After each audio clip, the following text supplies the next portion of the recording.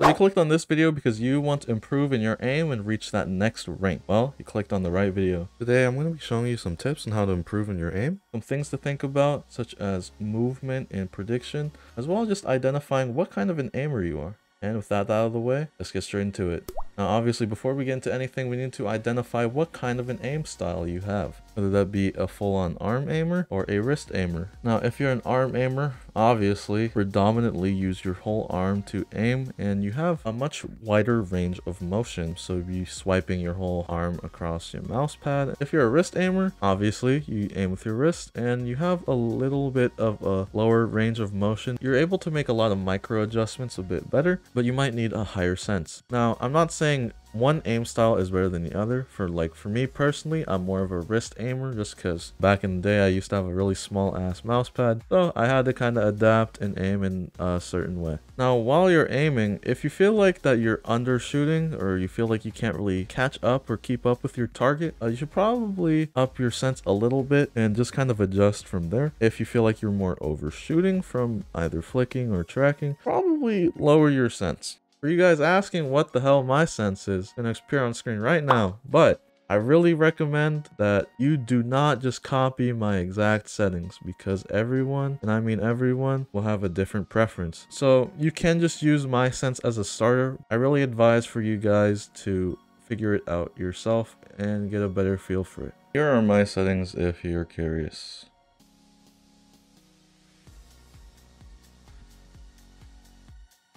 The one thing I'd really recommend is you enable high precision mouse input. This is generally what my crosshair on all heroes is.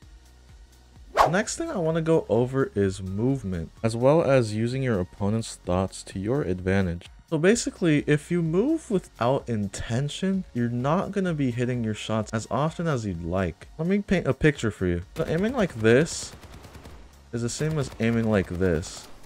So when you aim and shoot at the same time while moving your mouse, you're honestly just throwing yourself off even more, and it will just make you miss a lot more. This isn't specifically on Soldier, but that's just an example. And in general, if you tend to find yourself in 1v1 situations and you end up becoming really shaky and nervous, and then you just end up missing everything, it sounds really dumb, but try to calm down and focus on landing your shots. One thing you really have to realize is that in the 1v1, both of you are in the same position, so the other guy is probably just as nervous as you. But if you calm down and focus on landing your shots instead of panicking, even if it takes just standing still, just do it. A long time ago, I broke this habit, and once I realized this, I began to just win a lot of my duels more often since I was able to calm down and just focus on landing that headshot. Now moving on from there, we're going to be talking about using your opponent's greed as well as them being scared to your advantage. Now believe it or not, you don't have to be the best aimer to land some of these shots. For example, if your opponent gets you one shot, what do you think will happen a lot of the time? Your opponent becomes way more confident and they tend to do a lot more stupid things.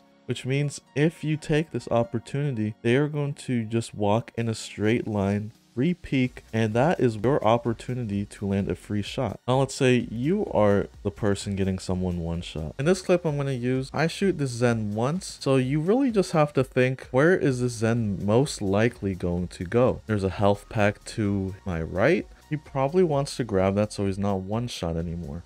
All I really have to do here is just place my crosshair near the health pack, and I just have to click when he crosses it, and I've already done like 90% of the work. I just have to react in time. Believe it or not, a lot of these situations happen a lot in your game, and by playing more and noticing these situations, you can most often just land these easy shots and help you secure kills. Next, I want to go over how to move against certain aimers or aiming styles. More specifically, things like moving against a Cassidy compared to a Tracer. And then I'm going to go a little bit into projectile as well. Or go against any high damage hit scan hero. you really want to AD crouch spam. And if you haven't watched my video on how to properly do that, you should go check it out. But you don't want to spam it as fast as you can. You want to space them out. And then eventually when they get to the point where they have to reload, this is a perfect chance to just blow them up for missing everything, or it will give you time to escape. Now, when it comes to tracking type of heroes such as Soldier or Tracer, wide strafes but not too long will be your best friend. Now, why do we do this instead of AD spamming? Well, because they are spray type of heroes. If you do AD spamming, all they really have to do is just aim around the middle, and eventually you'll kind of just walk into it, and vice versa. You don't really want to do any wide strafes against a Widowmaker or a cast, because it will be a very easy pattern to read and they have an easier time to line up the shot. When it comes to projectile heroes, this isn't really something I can tell you straight up just because of the nature of a projectile hero. To put it in simple terms, going against projectile heroes is a bit tricky because, well, when you put yourself in their shoes, they're kind of predicting where you are going to end up. So if you're moving to the right a lot, they're gonna aim like a couple of steps ahead of your head to line up the shot. But to strafe against that, you have to predict when they're going to shoot and then move to the other side. But if the projectile aimer is anticipating this, he could also just anticipate you counter strafing the initial movement and then headshot you. So it's kind of like you have to predict his prediction, but also predict that he's going to predict you and then predict that. So it's kind of a really tricky one. To go more into detail on each specific hero matchup, Surefour has a very detailed guide. It's an Overwatch 1 video, but a lot of them still apply to this day, honestly, besides like maybe one or two things. So I really recommend you go check it out. And the very last thing that I really want to emphasize is